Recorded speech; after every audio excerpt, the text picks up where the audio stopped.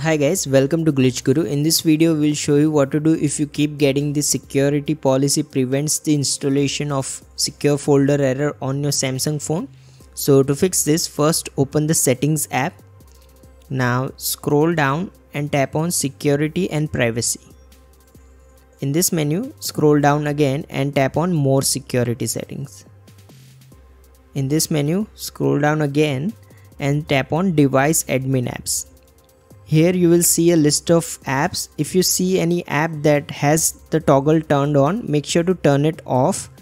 Now once you have done this, you should be able to restart your phone and install the secure folder as usual. However, if this does not work, your next option is to tap on this search icon.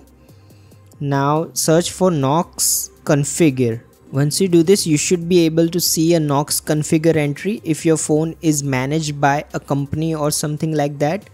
I don't see it on my phone, but if you see it on yours, simply tap on it and then tap on the apply latest profile option.